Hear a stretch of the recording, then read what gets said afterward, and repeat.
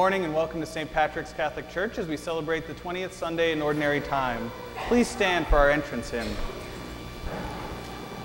Our entrance song this morning is number 315, The God of All Grace.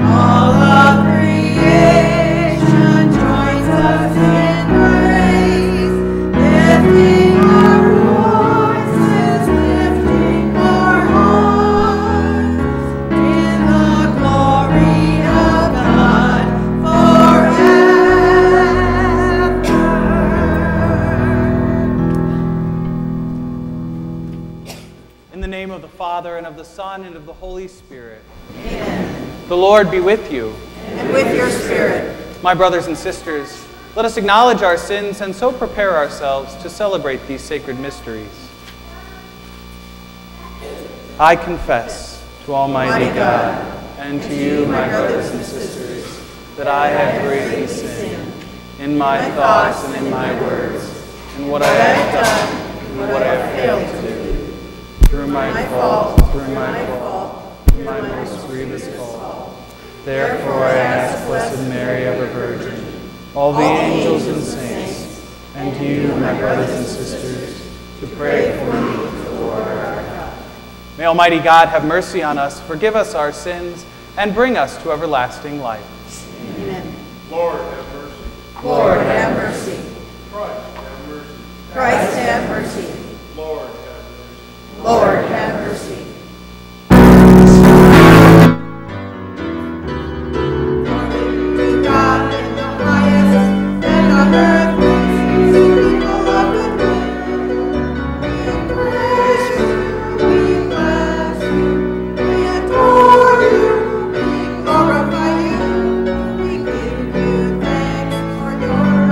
Glory, Lord God, heavenly King.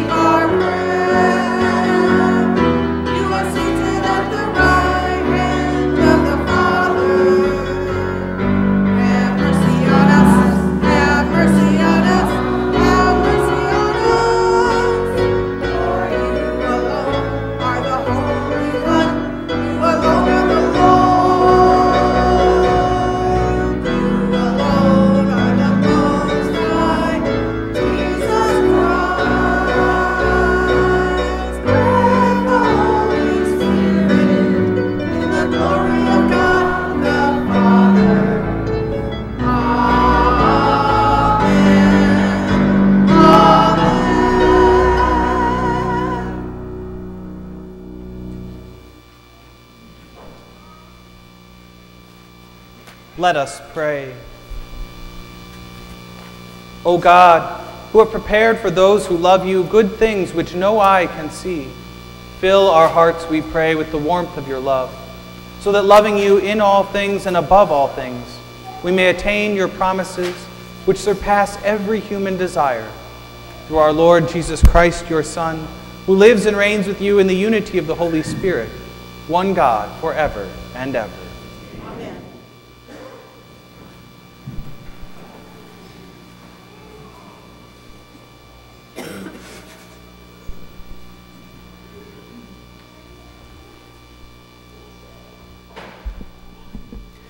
A reading from the book of the prophet Jeremiah. In those days, the princes said to the king, "Jeremiah ought to be put to death. He is demoralizing the soldiers who are left in this city, and all the people by speaking such things to them. He is not interested in the welfare of our people, but in their ruin." King Zedekiah answered, "He is in your power," for the king could do nothing with them. And so they took Jeremiah and threw him into the cistern of Prince Malchiah, which was in the quarters of the guard, letting him down with ropes. There was no water in the cistern, only mud, and Jeremiah sank into the mud. Ebed-Melech, a court official, went there from the palace and said to him, "The Lord King, these men have been at fault in all they have done to the prophet Jeremiah, in casting him into the cistern. He will die of famine on the spot, for there is no more food in the city." Then the king ordered Ebed-Melech the Cushite to take 3 men along with him and draw the prophet Jeremiah out of the cistern before he should die. The word of the Lord.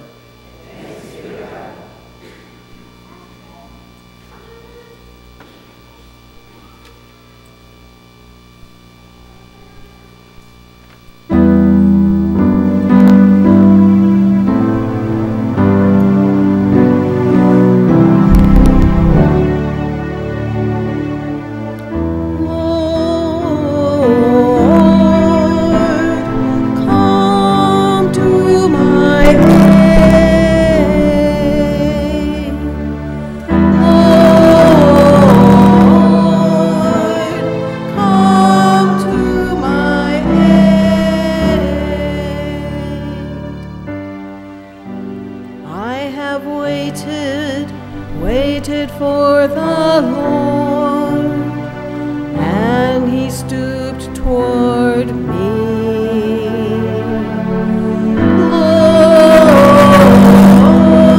Lord, come to my aid. The Lord heard my cry. He drew me out of the pit of destruction, out of the mud of the swamp. He set my feet upon a crag. He made firm my steps. Lord, come to my aid. And he put a new song into my mouth, a hymn to our God. Many shall look on in awe and trust in the Lord.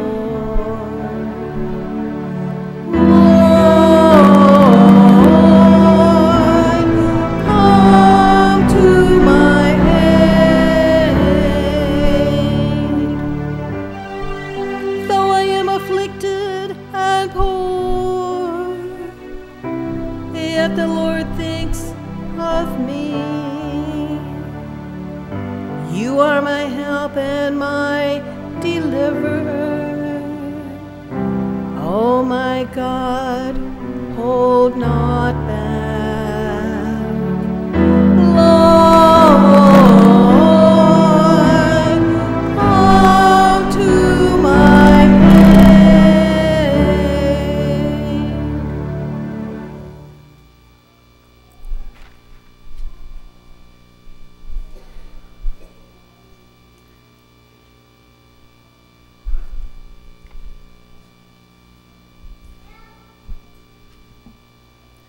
A reading from the letter to the Hebrews. Brothers and sisters, since we are surrounded by so great a cloud of witnesses, let us rid ourselves of every burden and sin that clings to us, and persevere in running the race that lies before us, while keeping our eyes fixed on Jesus, the leader and perfecter of faith.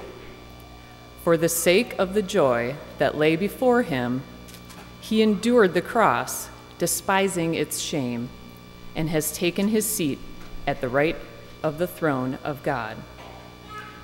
Consider how he endured such opposition from sinners, in order that you may not grow weary and lose heart.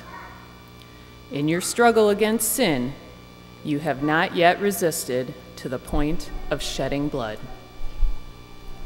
The word of the Lord.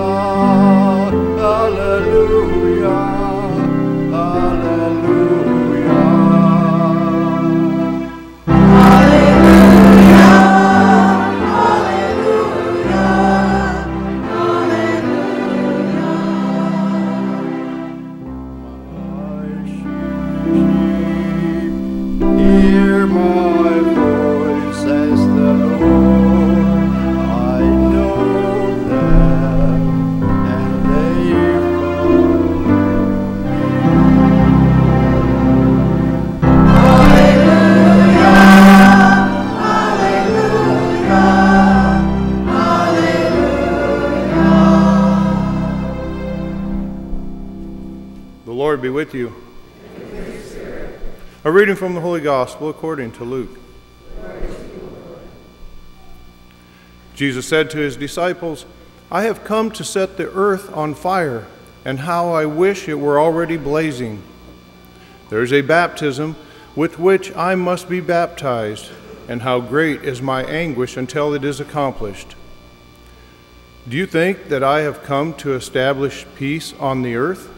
No, I tell you, but rather division. From now on, a household of 5 will be divided, 3 against 2, and 2 against 3.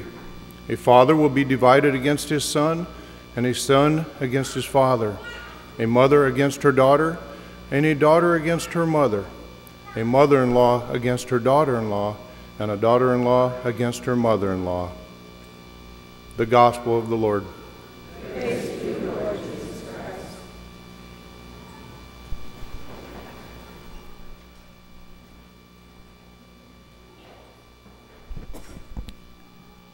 There's a book by Douglas Adams that was recently made into a movie a few years ago, Hitchhiker's Guide to the Galaxy, and it is admittedly a very odd book and movie, but it's that kind of odd humor that I really enjoy. Very British, and that's just my style. But there's a dialogue in that movie that just makes me think a lot of times. And one character is talking to another, and he says, you know, I'd rather be happy than right any day. And the other one says to him, well, are you? No, that's where it all falls apart, isn't it? Isn't that true for so many people? I just want to be happy. And if this makes me happy, I'm going to go for it. That's kind of the mentality of our society. That, you know, I know you don't like it, but it works for me, and it's good. It's good. I'm happy. I'm content with that. In our gospel, in our readings today, we see that the prophets and those who are preaching the good news are not content with just saying it's enough. If you're happy, go for it. You know one of my least favorite sayings? What would Jesus do? I mean, it doesn't make sense for a priest not to like that, does it?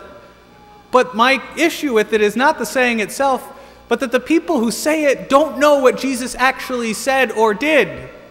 If they would read the gospel, they would have a totally different view of what Jesus is about. Jesus does not walk by injustice and say, well, if you're happy, go for it. He calls people out. He turns to the Pharisees and he says, you hypocrites, you lay burdens on people without lifting a finger to help them. You brood of vipers. He looks at the money changers in the temple and says, you are profaning the house of God. And he turns over their tables and drives them out.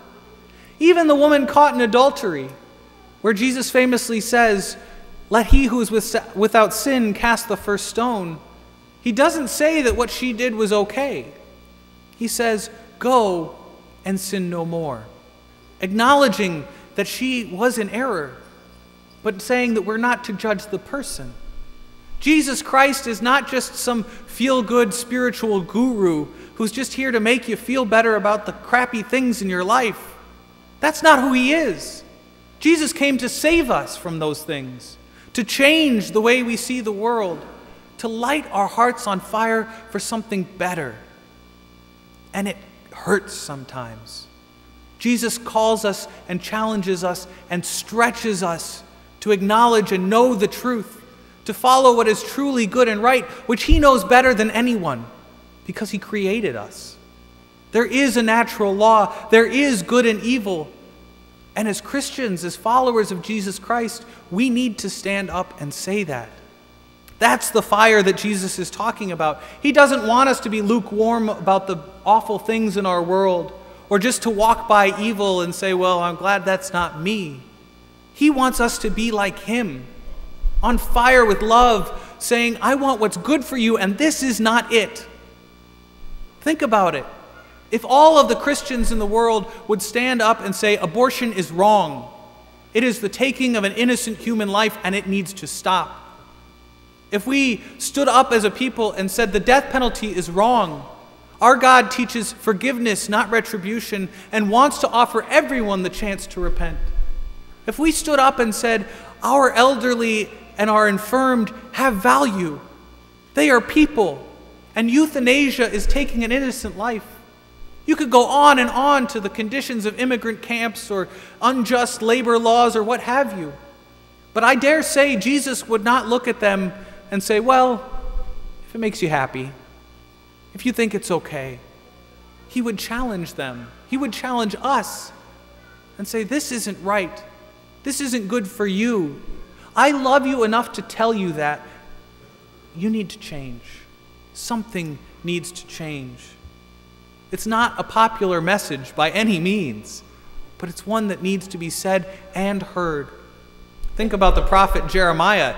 If you've ever read the book, and I highly encourage you to sit down and read the book, it'll take a little while. It's a long book, and it takes a little bit to get through it. Jeremiah is a prophet called by God to deliver a very unpopular message. The Babylonians are invading because you've been bad, and you should just accept it. Don't fight them. Give in. You're going into exile.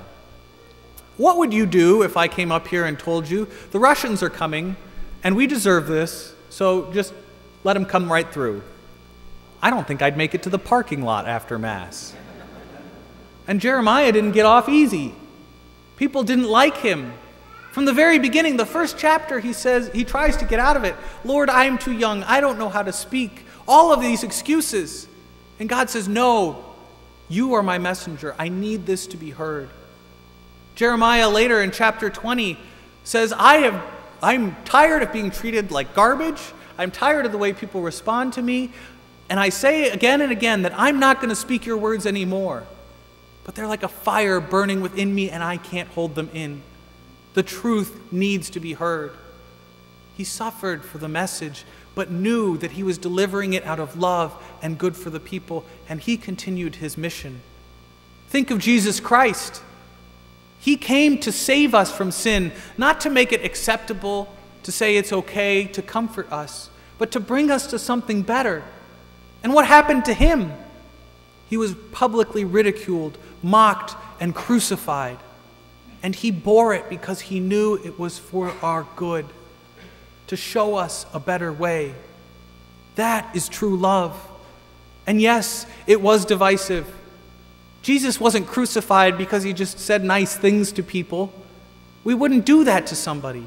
He was crucified because he challenged the status quo. He challenged the society and said, you can be better. And this is how. And people didn't want to hear it.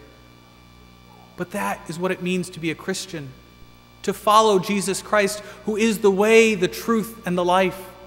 He is the way to true happiness, to eternal life, and his truth is the truth for all of us, not just for some or if we think it's nice. It is true, and we need to accept it, to stand up for it, and to proclaim it to those who need to hear it, which starts with our own hearts. Each of us, I dare say, is challenged by some aspect of Scripture, by some aspect of Jesus' message. It makes us uncomfortable. It makes us think, I don't know if I can do that. But those are precisely the areas in which we need to grow so that we can love. We don't proclaim this message out of condemnation of the person. We proclaim it out of love because we want what's good for them. We want them to be happy. We want them to know peace and the love that God offers each and every one of us. It is challenging, but it's worth it. St. Paul talks about the great cloud of witnesses that have gone before us. Think of all the saints who have struggled, who have suffered, but who have changed the world for the better. It doesn't take long to bring one or two to mind. And we are called to be that as well. People who suffer for what is right and good. And it will be hard at times, but I'd rather sleep well at night knowing I'm doing the Lord's work than wonder and toss and turn because I'm giving in to the world. I would rather attain the joys of heaven than the mere status quo of this world, getting by and not ruffling any feathers. That's what it means to be a Christian. And that's what Jesus is calling us to today. To know his saving power, to accept his message, and to have our hearts on fire for it, so that it changes the world and burns out those things that need to go away so that we can be truly happy. Brothers and sisters, would you rather be happy or right? Jesus shows us a different way, that there is no choice between the two. But in following him, the truth, if we are right, it leads us to happiness, to the kingdom of heaven, which, as our opening prayer says, is beyond any human desire or anything that this world can offer us. Let us look to our Lord today, who comes to us again in this Eucharist. Let us rededicate ourselves to his mission, and let us ask for the grace to accept the fullness of truth, life, and the way that he offers to us.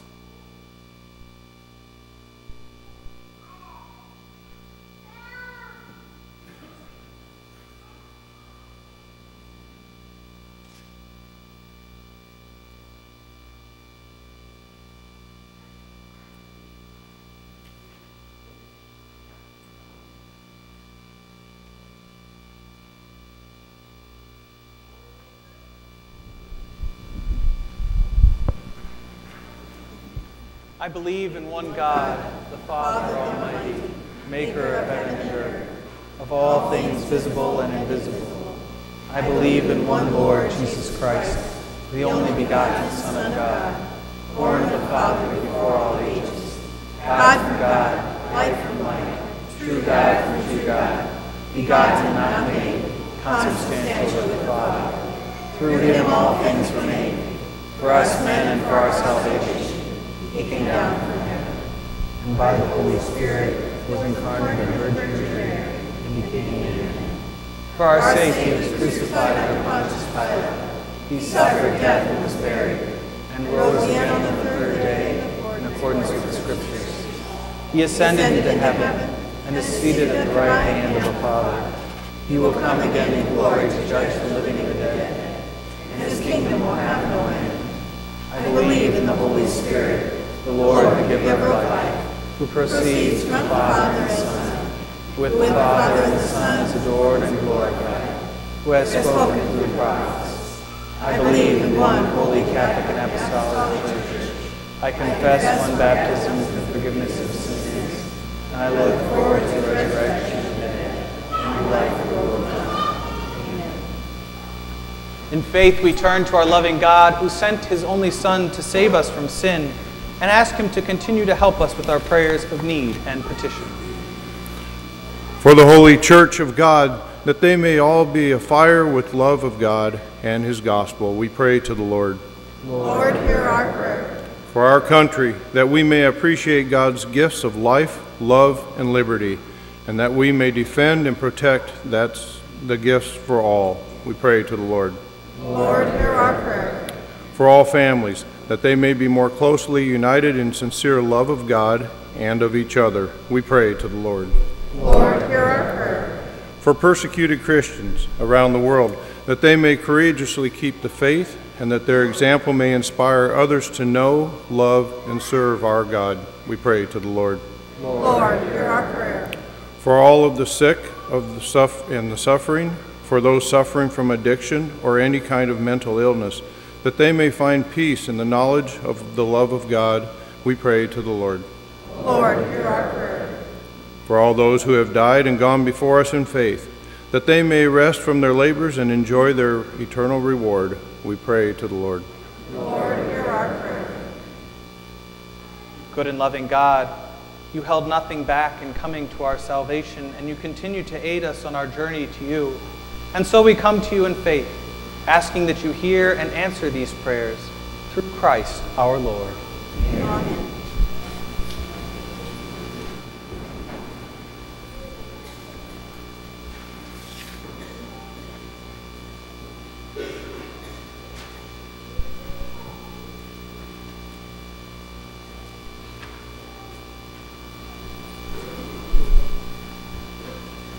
Our song for the preparation of the gifts is number 680, "The Lord is My Light."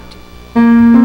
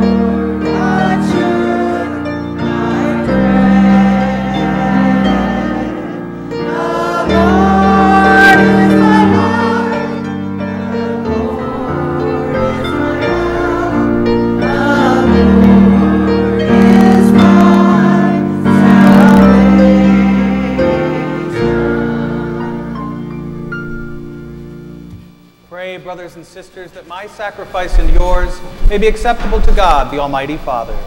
May the Lord accept the sacrifice at your hands, for the praise and glory of his name, for our good and good of all his holy church. Receive our oblation, O Lord, by which is brought about a glorious exchange, that by offering what you have given, we may merit to receive your very self, through Christ our Lord. Amen. The Lord be with you. And with your spirit. Lift up your hearts. Lift them up to the Lord. Let us give thanks to the Lord our God. It is right and just. It is truly right and just, our duty and our salvation, always and everywhere to give you thanks, Lord, Holy Father, Almighty and eternal God. For you laid the foundations of the world and have arranged the changing of times and seasons. You formed man in your own image and set humanity over the whole world in all its wonder, to rule in your name over all you have made, and forever praise you in your mighty works through Christ our Lord. And so with all the angels we praise you, as in joyful celebration we acclaim.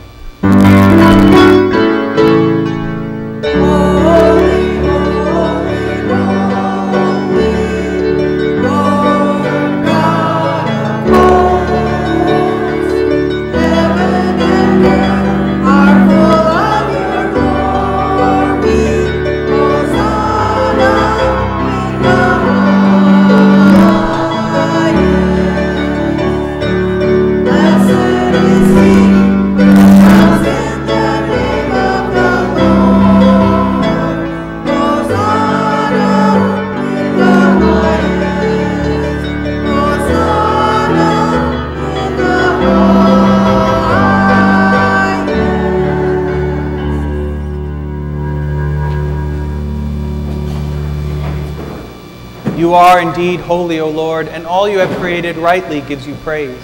For through your Son, our Lord Jesus Christ, by the power and working of the Holy Spirit, you give life to all things and make them holy.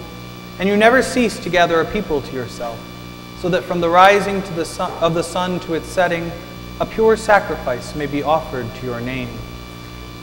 Therefore, O Lord, we humbly implore you, by the same Spirit graciously make holy these gifts we have brought to you for consecration, that they may become the body and blood of your Son, our Lord Jesus Christ, at whose command we celebrate these mysteries.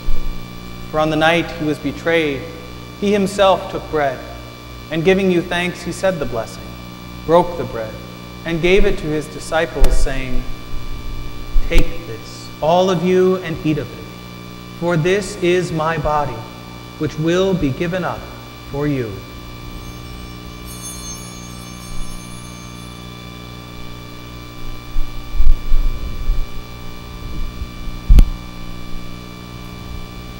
In a similar way, when supper was ended, he took the chalice, and giving you thanks, he said the blessing, and gave the chalice to his disciples, saying, "Take this, all of you, and drink from it, for this is the chalice of my blood, the blood of the new and eternal covenant, which will be poured out for you and for many for the forgiveness of sins.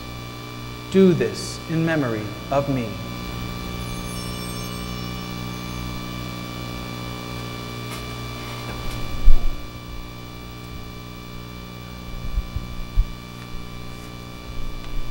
A mystery of faith.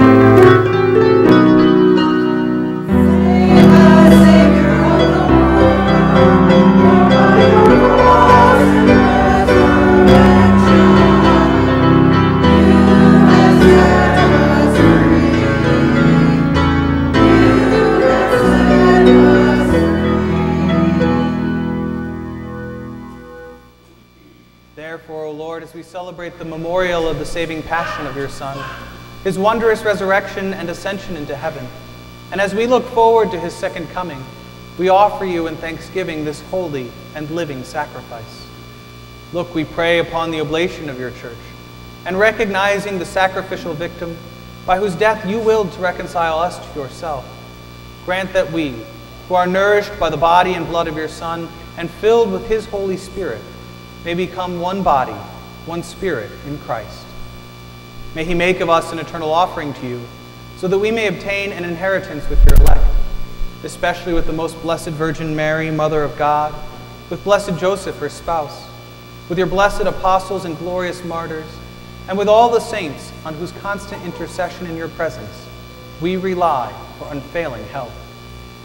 May this sacrifice of our reconciliation, we pray, O Lord, advance the peace and salvation of all the world. Be pleased to confirm in faith and charity your pilgrim church on earth, with your servant Francis, our Pope, and Michael, our Bishop, the order of bishops, all the clergy, and the entire people you have gained for your own. Listen graciously to the prayers of this family, whom you have summoned before you. In your compassion, O merciful Father, gather to yourself all your children scattered throughout the world. To our departed brothers and sisters, and to all who were pleasing to you at their passing from this life, give kind admittance to your kingdom. There we hope to enjoy forever the fullness of your glory, through Christ our Lord, through whom you bestow on the world all that is good.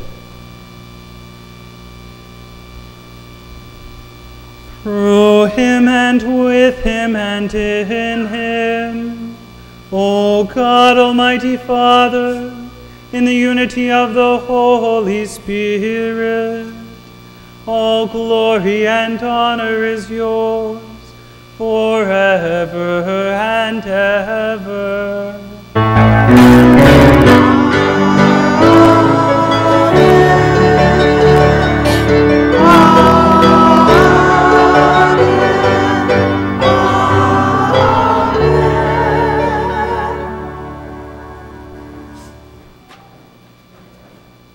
Savior's command and formed by divine teaching, we dare to say, Our Father, who art in heaven, hallowed be thy name. Thy kingdom come, thy will be done, on earth as it is in heaven. Give us this day our daily bread, and forgive us our trespasses, as we forgive those who trespass against us. And lead us not into temptation, but deliver us from evil. Deliver us, Lord, we pray, from every evil. Graciously grant peace in our days, that by the help of your mercy we may be always free from sin and safe from all distress, as we await the blessed hope and the coming of our Savior, Jesus Christ. For the kingdom, the power, and the glory are yours, now and forever. Lord Jesus Christ, who said to your apostles, Peace I leave you, my peace I give you, look not on our sins, but on the faith of your church, and graciously grant her peace and unity in accordance with your will, who live and reign forever and ever. Amen. The peace of the Lord be with you always. And with your spirit. Let's offer each other the sign of peace. Peace be with you.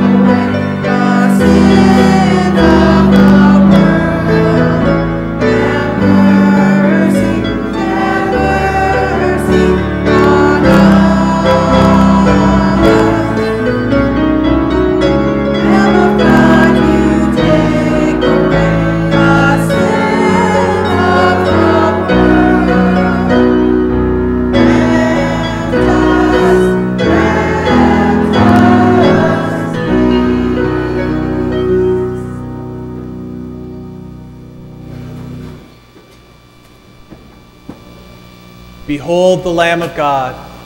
Behold him who takes away the sins of the world.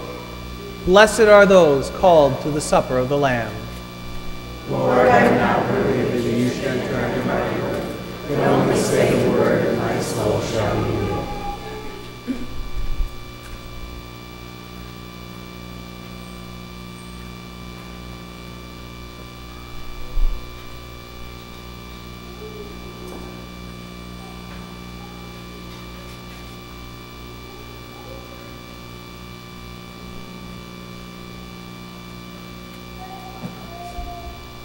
Our communion song is number 517, The Eyes and Hands of Christ.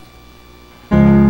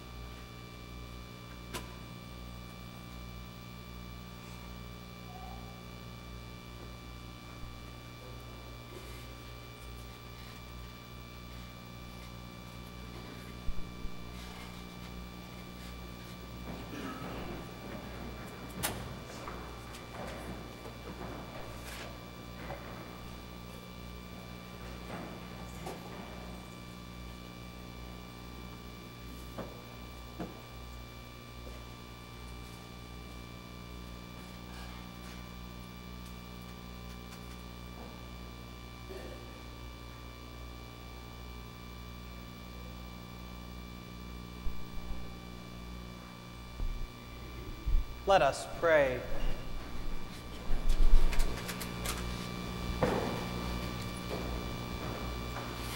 Made partakers of Christ through these sacraments, we humbly implore your mercy, Lord, that conformed to his image on earth, we may merit also to be his co-heirs in heaven, who lives and reigns forever and ever. Amen. Just a couple of announcements this morning. This is the last weekend for collecting school supplies, and date night is tonight, Sunday at 5:30 p.m. here at St. Patrick's. The Lord be with you. And with your spirit. May Almighty God bless you, the Father, and the Son, and the Holy Spirit. Amen. Go in peace, glorifying the Lord by Christ. Thanks be to God. Our parting song is number 712, Lift High the Cross.